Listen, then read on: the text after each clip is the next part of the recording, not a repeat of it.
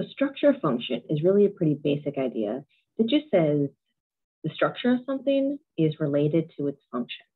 It's kind of one of those very intuitive things, but it's the basis of anatomy and physiology, and integrating them, and it helps to understand each. So it's something that was just important to just address now and see some examples, and we'll see examples of it as we go. Example of non-anatomy and physiology is like a hammer. Here's a hammer. Can I do it? A hammer has a certain shape to it. That doesn't quite look like that, but it's designed to carry out a certain function, right? To hammer nails.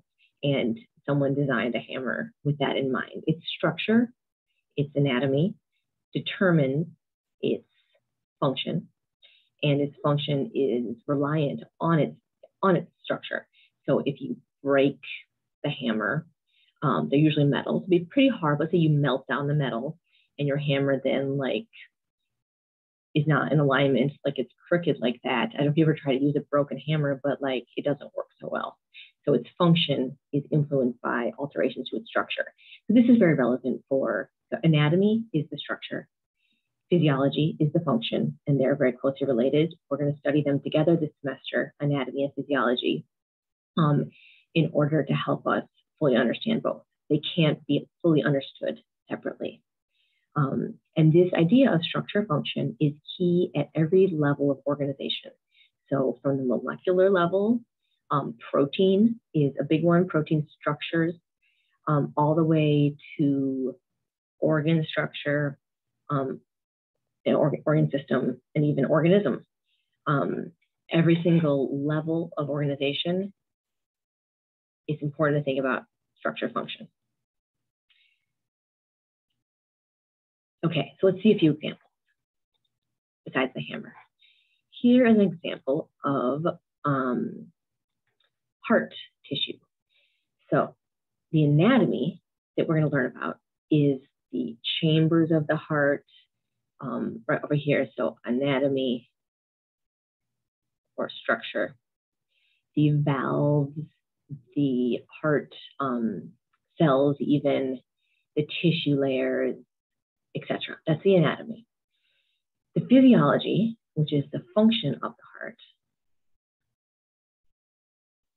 is primarily the blood pressure generated, but due to this structure.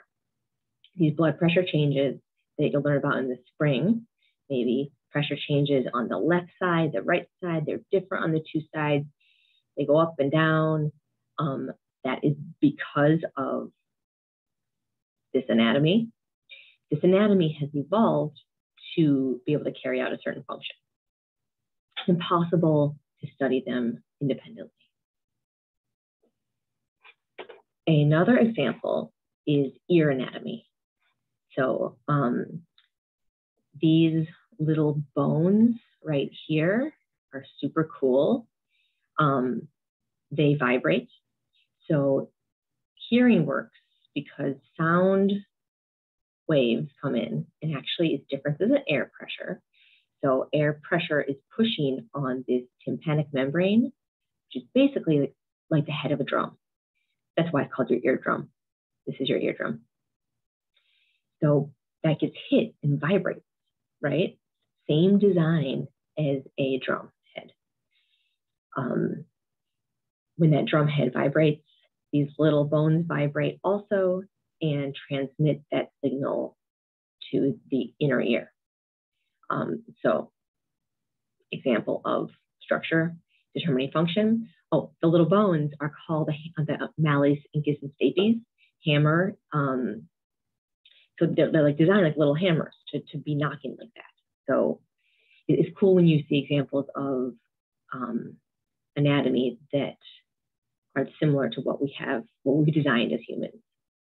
There's a reason for that. Because it's like a good design, often. Okay, so these are two examples of like organ level. This has structures in the organ. I also want to give you an example of one more example at that level, and then a molecular level. So here's a nice example. You can really see joints So joints are articulations between two bones. And when you think of a joint, often you're thinking of synovial joints, which are very movable. So your elbow is one that can move a lot. You can control that. So the design of this interlocking system here with this head of the humerus sitting in with the ulna, allowing it to hinge. It's like the hinge of a door. That structure determines the function of the elbow.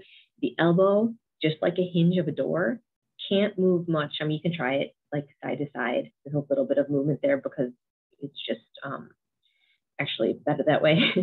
Because the ligaments are, right, there's a little bit of movement there. But the joint is not designed to move. But right now I'm moving my arm to do that. The joint is not designed like your shoulder, which has a lot more axes it can rotate. We'll talk about joints a lot more later. But the point here is the elbow joint is designed to move in a certain direction, like a hinge, and it's called a hinge joint. Its structure determines its function.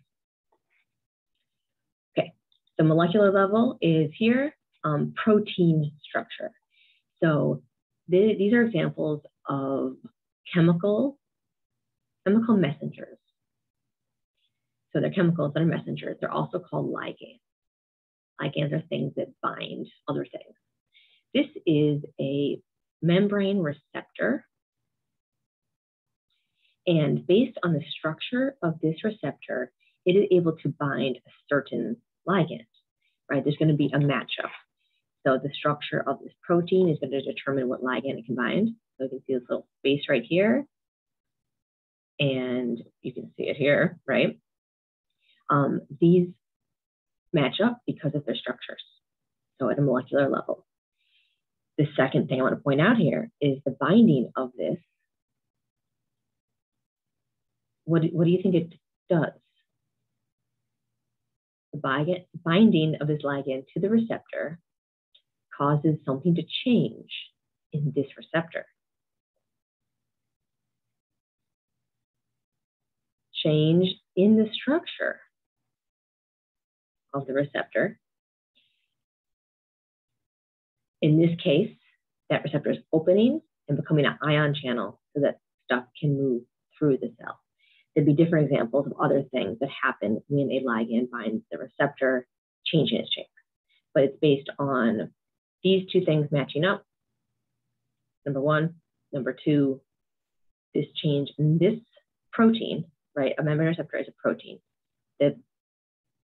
The shape, the structure of the protein determines its function. When it changes shape, it's open versus closed, on versus off, doing this versus doing that, etc. We'll see that a lot.